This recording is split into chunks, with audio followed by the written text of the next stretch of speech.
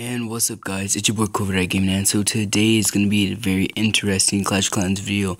And so basically I'm going to be explaining to you guys what happened to the clan I was in. Did I leave? Did they kick me out? What happened? So basically guys, I was in a clan called Unite to Fight, and the leader of it, his name was Andrew. He left. He was very busy. So as he was busy, basically our clanmates, he was in a war, and so basically since he was in a war and he was busy, our clanmates basically were like, is he gonna participate in it? Is he gonna help us out? What's gonna happen?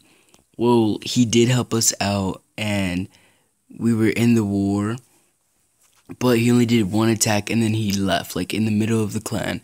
And I got this 6 hours ago, so as you guys can see, it's gonna be popping up on your screen.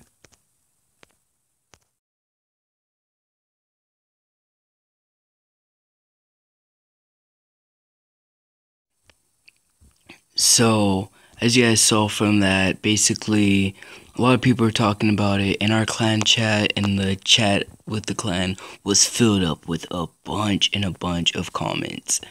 And he left. He had a lot of busy stuff to do, as you guys read, but he left the clan. We were barely in the war, and it was like a couple hours left, and I'm not for sure if we won or lost that war, but a lot of clan members left when he left. We had like a bunch of people talking about it, and the clan wasn't it, and it wasn't the same when he left.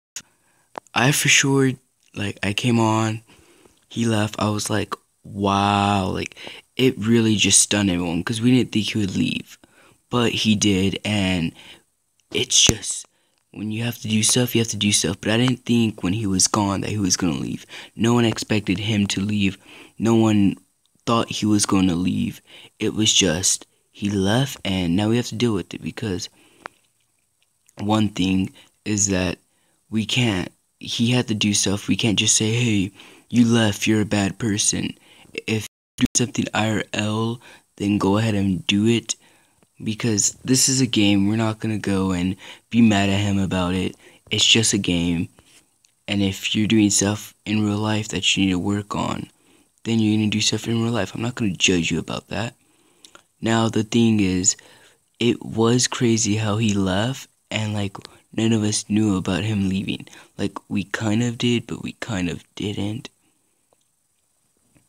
Because he said he had to do some stuff. And so since he had to do some stuff, we were like, he might leave. But we didn't know he would leave the clan. We just knew he was going to get offline. Now, another thing is that since Andrew left, a bunch of people left. And once Andrew left and a bunch of people left, the clan was kind of just a little bit of people. So it was really no need for us to be in the clan since he left. The clan basically had no use of people being in it, because it won't be an active clan. It would be like an inactive clan. You guys know how you guys see those level 10 clans or those level 9 clans who have barely no one in it.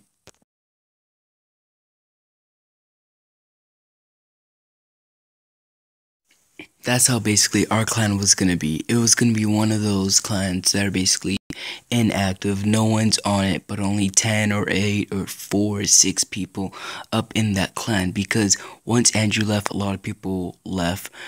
But our clan, we still had 20 people, but we had 30 people. We had a lot of people. And so once all the high level players left, it was basically couple high level players, a bunch of low level players. And no one wants to be in a clan that has inactive people. No one's there. And low level players, they want to be in a clan with an active people and high level players. So that's basically what happened. The clan just fell once Andrew left, and actually the clan, we're trying to reunite with each other. We're going to try to join a high level clan and try to get each other in it. So there's going to be another video for this, and I'll be showing you guys and telling you guys what happened and what we did. Now, right now, we're actually trying to do that, so I'll be telling you guys what happened, what we did, and how it works out. But that's basically it, guys. Hope you guys look on subscribe, Gang. I am out. Peace.